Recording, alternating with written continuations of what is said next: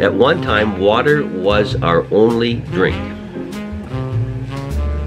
And then we became self-aware and thought, you know, water would be good if it was sweeter. We started adding fruit juice to it. And then we started adding sugar to it, right? And then we thought it'd be nice if it was bubbly. That would be cool, you know? And so we started adding bubbles to it, carbonation. And next thing you know, we have this water-based drink that is got full of sugar and full of carbonation and chemicals, you know, and the one thing we don't drink anymore is water. Was the only drink on the planet for billions of years, and now we forget to drink it. So, I mean, I think that should be looked at, don't you?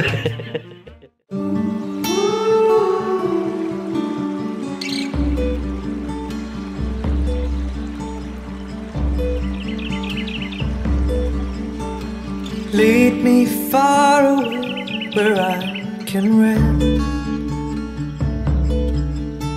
beneath the shadowy place under your wings.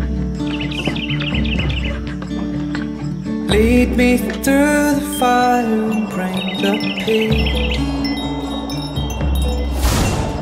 Silence is the enemy. With all my heart.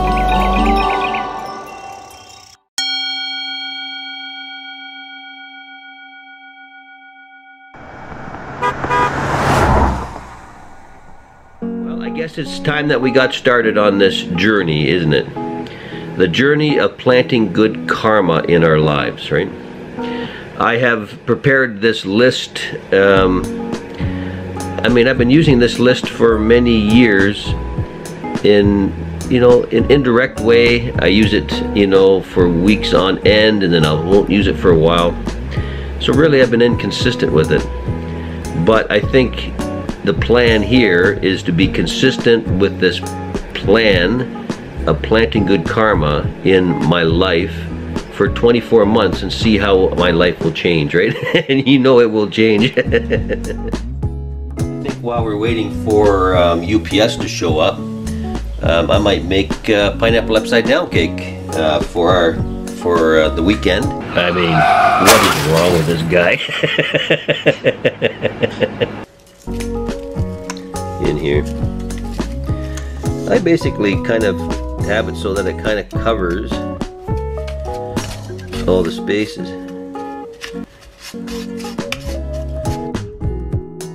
So last week we used the sheet a little differently. Instead of looking at it on a daily basis, we began to look at what would be our targets in these areas. And these are this is the list here, right? You know, of planting good karma daily. And instead of looking at it on a daily basis, we would make a plan on how we would want to look in 24 months, right? So feel free to download a copy of this daily planting karma sheet. It's listed below and is on my Google Drive for you to download.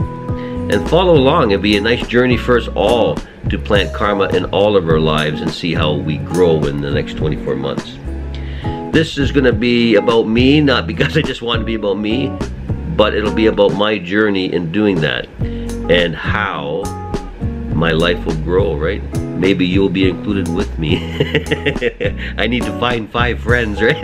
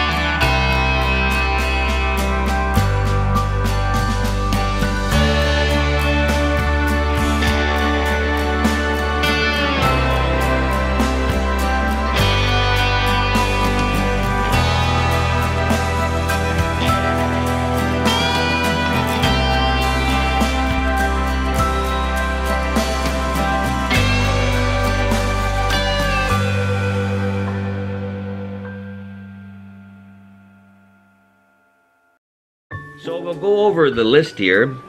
For my human self, or for my human body, what I decided was I wanted to get my weight down to 165, 170 approximately. So I haven't done my weight yet, but that'll be in one of the coming vlogs, right? Checking my weight and beginning that program of planting good karma in my future by losing some weight. For my home and auto, I was talking about bringing this home back up to proper standards. You know, the fact is that, you know, my dad and I bought this place, an older mobile home, and then I lost my dad a few years ago. And, you know, that's tough to lose your roommate and your partner in life, really. And, you know, I don't think I've really been concentrating on doing much maintenance around here. Some, I mean, I painted my deck this week, or this last few weeks. But there's much good karma that could be planted here. And, you know, this is what good karma is about too, right? Planting karma today so that we can look forward to our future. So much of us wish to avoid the future because we're scared of our karma. All that means is that the actions that we're doing today are so dangerous to our future, we don't want to look where our future is going to go. What is my weight, you ask? I have no idea. But I know it's over 200 pounds, maybe 205 or so. So I think it's time that I start doing some exercise.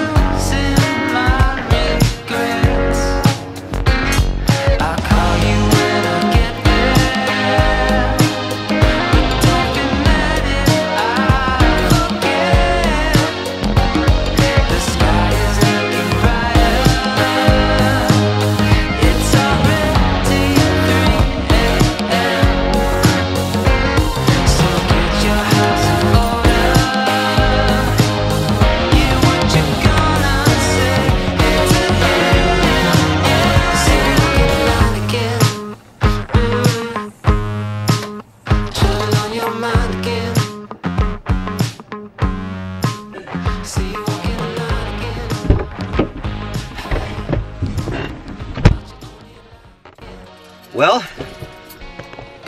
it's the first day of the new karmic resolution to lose a little bit of weight, and I couldn't get a proper weight for my the starting point because my scale would not work. I even put new batteries in and it just would not work. But I'm thinking 205, somewhere around there is our beginning point, and I think that would be a good place to start. But we're gonna go off to Pond Mills, the pond, and go for a little walk. I've got Sprite with me, and she's really gonna enjoy this walk. And we're gonna see a little bit of Dorchester. So we'll see you in a few minutes, guys.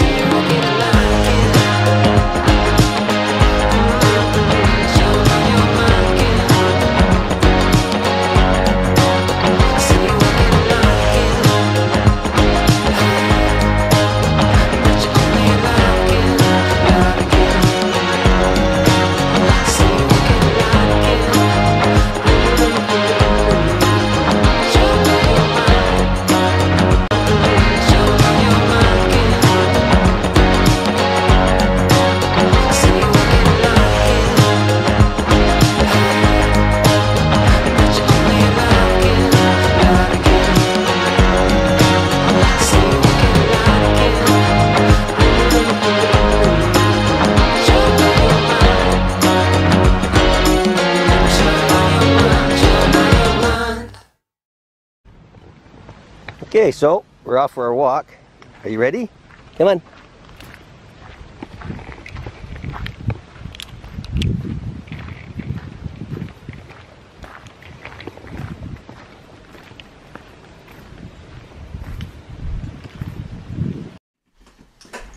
Okay, so first we put the 3 eggs in.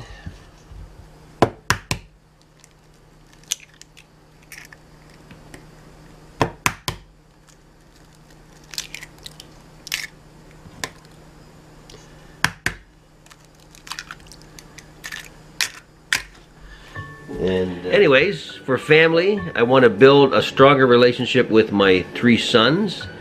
And you know, there are others too, you know. There's an ex-wife that I went through a battle with divorce that probably I could build a better relationship with. Right? There are many others too, right?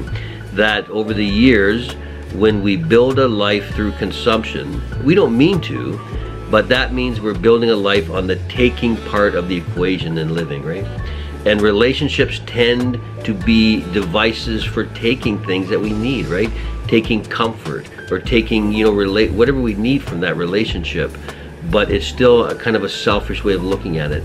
And when we are no longer serviced by that relationship, when we're in that state of mind, we tend to just throw the relationship away as if it's nothing, right? So this is a low-level form of relationship, and I wish to make relationships, you know, when consumption is done. So this comes from eating once a day, sleeping on the floor, reducing my needs each day, which would be another part of the journey, right? Until I reach a point where I am simply happy with my necessities, and I begin to build happiness in a different place, right? My consumption is used as a medicine to build a life in another place, right? A place where I can build love and joy and happiness in relationships, right? So consumption is only a pit stop to another place. When consumption is our destination, that means that we will live a life of sitting around eating popcorn and watching TV.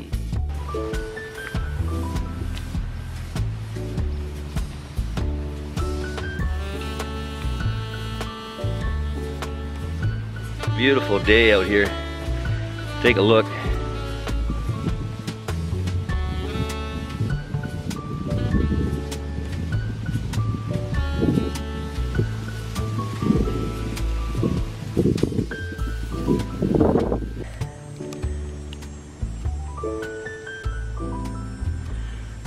Come on.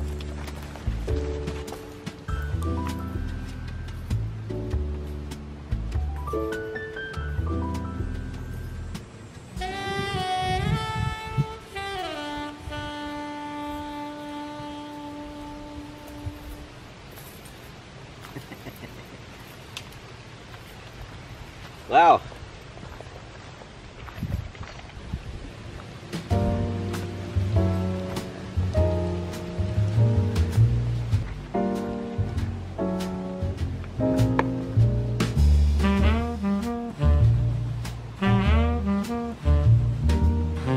Very quiet day here today. Only seen that one individual. There's where we're going. See if we can get it in the distance here.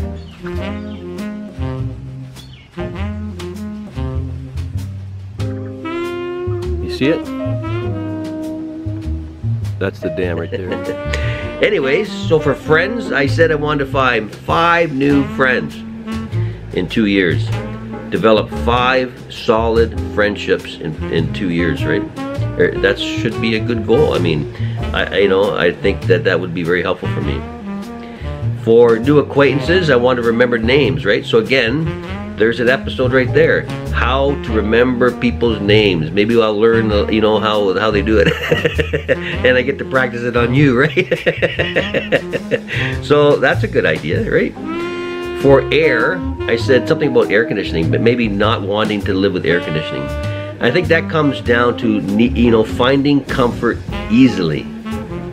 So maybe there would be a goal, right? How to find comfort easily, including maybe not having air conditioning, right? Can we live without air conditioning as much of the world does? So we should look into that, you know, whether it's even healthy to even think this way, you know, do some investigation and then make kind of a conscious thoughts, right? Live by conscious thought. If we're not living by conscious thought, we must be living by listening to our urges, right? One leads to a place that we choose.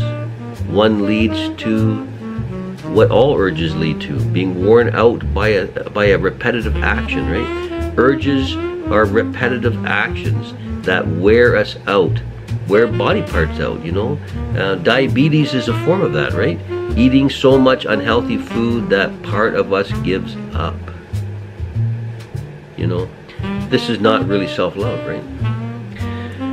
For land, remember we said we're thinking about maybe a deck garden, right? Maybe learning how to grow a deck garden, or learning how to maximize this little property of mine to grow maybe my own food, right? There's all kinds of episodes there. It might take longer than 24 months. For water, we never really mentioned water last time, but I think with water, I would like to learn what healthy water is, how important water is to our diet, and we know what we've done to this act of drinking. At one time, water was our only drink.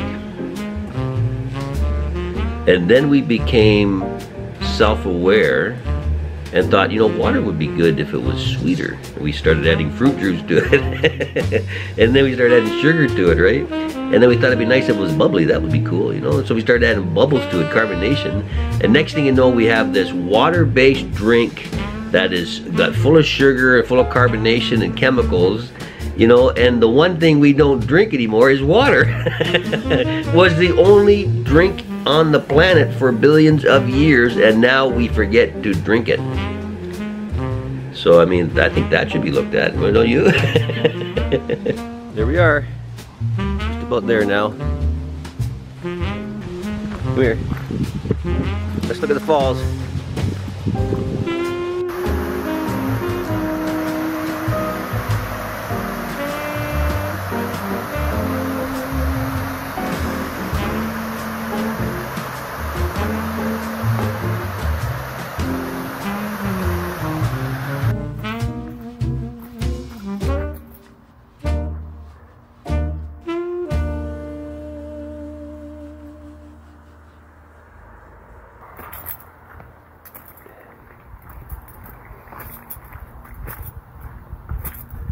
So for the inner child, again, something very similar. In 24 months, I want to wean my inner self off of sugar, which really basically is weaning myself off of the belief that happiness should be placed at the level of consumption. If I just get that through this hard head here, then that would mean that these kinds of addictions wouldn't even appeal to me. That the math doesn't work, right? You get 10 seconds of happiness and hours of agony fighting urges, or hours of fighting a weight problem. So the math doesn't work on this stuff, right? But if we can get that through in our minds, we will stop wanting to be that way, right? So the next one is animals, and that was, should I get my little dog a mate and have pups once? So there's something we can look up, planting karma that way. Is it wise? Is it healthy? What are the risks and all that kind of stuff. For plant life, I wanted to sprout my own garden plants for spring next year, right? And to get more plants for my home. For work, my teaching, I guess I would call it, because I don't really want to call it a job, even though I need to be paid something for it. But I'm thinking, I need to build Udemy so that it becomes a successful teaching endeavor, right? For entertainment, it was about, could I live without TV? Could I get rid of TV as a form of entertainment? So much is unappealing to me at now, just because of it just seems like one argument over another argument, right? And arguments don't really appeal to me as much anymore, right? Unfortunately, a good story has conflict in it. It's bad for a Buddhist. Anyways, for self-conscious, for my highest conscious self, I said that I wanted to learn to sit in contentment with that part of us, right? And I already do that, now, but to regularly sit in contentment with the greatest part of our consciousness that sits there all the time. So confident, right? So confident in his energy, or his or her energy should be said, that this one allows us to move at our own speed, in our own time, you know, basically, you know, in the most healthy way for us, right? Not rushing us, not putting pressure on us, not trying to control our path, so that we will take our minds off of our path of trying to find something healthy in our life to now fight for freedom from you, right? So this is why we have to be very wary about listening to see somebody, if somebody's ready to listen. Because if they're not ready to listen, they're on their own journey of being self-taught. And we do not wish to hold them back. Give them something. Give them the freedom to move at their own speed, using their own thinking, right? This is wisdom, right? They may be thinking in a very unnatural way, or even a very unhealthy way right now, but giving up their own thinking will not be healthier. Changing their thinking will be healthier. And that takes willingness, and willingness takes freedom, right? Let me give her a pour.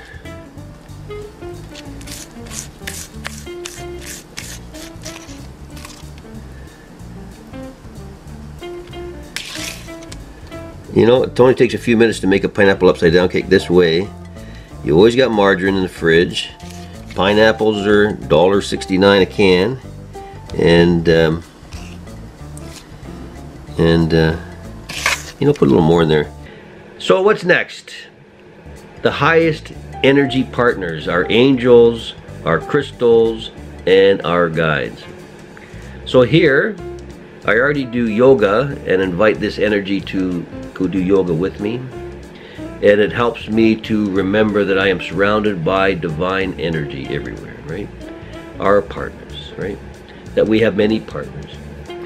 And, you know, that is one way, but, you know, maybe to invite them more to the store, these energies, to invite them more on my life, you know, to build an active, loving relationship with my spirit guides and my angels and that kind of thing.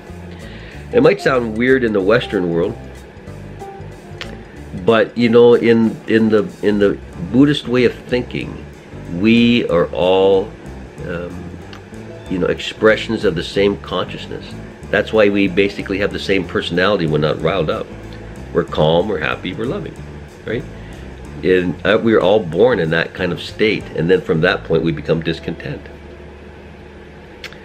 So, you know, learning that we're surrounded by energies that are full of this love and energy and wisdom and willingness, and to make friends with that energy, that is the best way to be powerful in our energy, right? We do not command things. We cannot command our angels. They don't like that. Freedom, right? We offer freedom to them to help us in the way that they feel is wise, right? Asking for something specific is often not the way, right? That means we've already chosen our path, right? And perhaps we're still choosing with the thinking that God is into trouble. Sometimes the answer is no, I guess. And the final one is our true path, or my true path. In the next 2 years, I would like to move this teaching from a quiet, unknown thing, like I said, lost on the internet, right, to something that is helping people more than you know, than it is today. So I don't know where that will grow, you know, but I continually am planting seeds, and even this vlog is a seed I'm planting, that over 24 months I will build a group of people that I will get to know, that may learn a little bit about meditation and find some contentment. Seeds I'm planting, right? Seeds of karma, so that I can look forward to my future in 2 years, right? So anyways, that is my list. Now what are we going to do? Now we are going to start looking at which ones we can do now, which ones we have to plan for, which ones we need more information about, and start to plan out how I'm going to change this old life of mine into a beautiful garden of karma, so that I can live there peacefully, right? With, you know, surrounded by the beautiful relationships that I'm working on, right? So I look forward to doing the breakdown of how we're going to do this next. It'll likely be next week because this has been a little bit of more talking than I wanted to do. But I thank you guys again, and thanks again, eh? Bye-bye.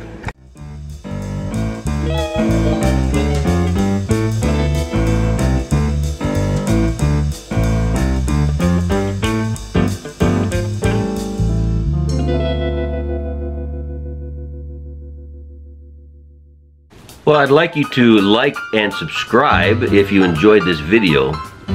And I encourage you to go to my website, thedancingbuddha.ca, if you're interested in some free Zoom meditation classes that I do Tuesdays, Wednesdays, and Thursdays.